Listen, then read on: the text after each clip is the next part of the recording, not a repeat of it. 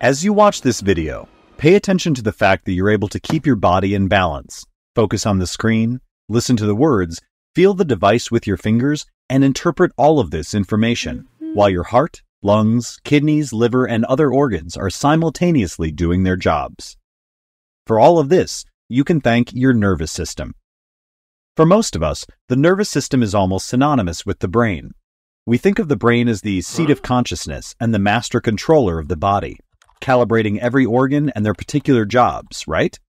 Well, not quite. The nervous system is so much more than the brain. It is a system, after all, whose main job can be simplified to this: communication from one part of the body to another, like telephone wires that help us communicate across districts, cities, countries, and oceans. So, what is the nervous system made of, and how does it work?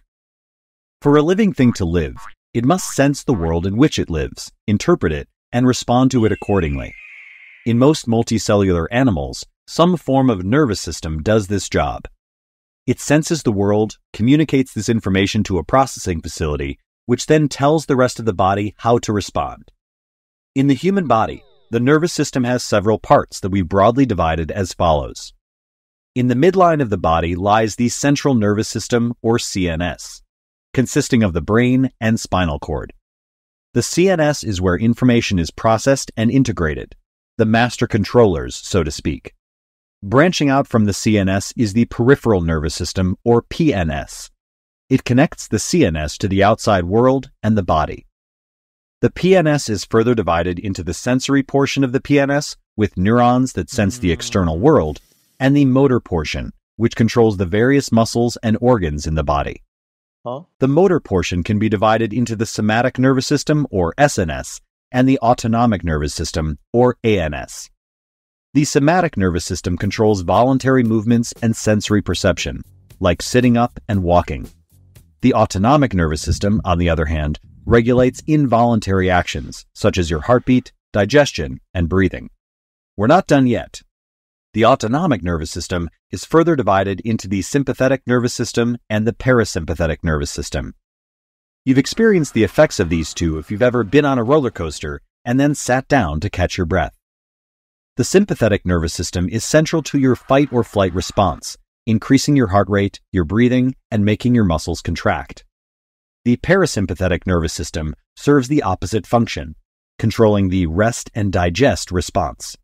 It calms you down and returns your body to homeostasis or balance by lowering your heart rate, relaxing your muscles, and diverting energy back to your gut. Interestingly, your intestines may also have a mind of their own. The enteric nervous system is thought to work independently of the CNS in some cases. Now, what makes up and connects these parts of the nervous system? There are two types of cells that make up the nervous system: the neurons and the glia. The almost 86 billion neurons in a human body are essentially the wires that send information across the nervous system. We have a video on how neurons work, which you can check out up here and down in the description of the video. But briefly, the neurons look a little like trees. They have a head region called the cell body, along with several branches. The smaller branches, called dendrites, receive signals that are combined, and that total signal is then transmitted through the longest branch, the axon.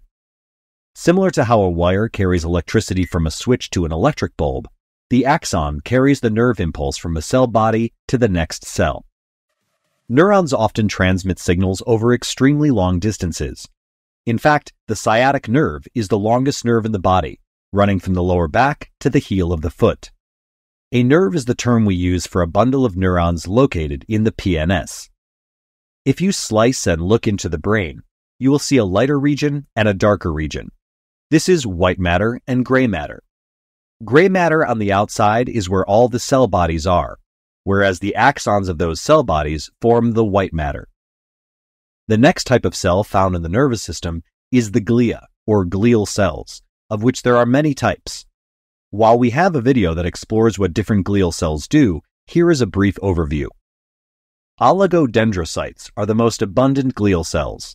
They're present in the CNS and wrap themselves around the axons of neurons to provide insulation. This helps the neurons pass electrical signals rapidly. Schwann cells provide insulation to neurons in the PNS. This insulation, called myelination, is why neurons appear white. Astrocytes, the second most abundant glial cells, are present in the brain and do a host of jobs to ensure that neurons can function at peak performance. Lastly, microglia are the CNS's immune bodyguards. The brain is a VIP organ, and very few things are allowed to enter its domain, including white blood cells. The microglia is basically the brain's immune system. The nervous system works by transmitting signals from one neuron to another. This chain is called a neural circuit, and we can classify neurons based on what they do in the circuit. There are two types of neurons, afferent and efferent. Afferent neurons receive information and pass it towards the spinal cord and brain. Efferent neurons receive information from neurons in the CNS and pass it away from the CNS to the periphery. There are also interneurons that serve as the in-between of afferent and efferent neurons. One of the easiest neural circuits to understand is the reflex circuit, which only requires 3 neurons: the afferent sensory neuron, the interneuron, and the efferent neuron. Consider this classic example. Imagine that you touch something hot. Sensory neurons in your skin will sense the heat and transmit that signal to a neuron in the spinal cord. The spinal cord will read the hot, hot, hot message and pass this signal to the motor neurons in your hand. The motor neurons will contract and relax your muscles so that you pull your hand away. Shockingly, all of this happens at about 80 to 120 milliseconds, faster than the blink of an eye. Here, you will notice that information went from the neurons in the PNS to the neurons in the CNS and then back to the PNS. For more complex tasks, like remembering this information for an exam, multiple neural circuits in the brain and body will come into play. Neuroscientists are interested in understanding these neural circuits for a host of reasons, from understanding diseases to creating better prosthetics, and even using the information to create smarter robots.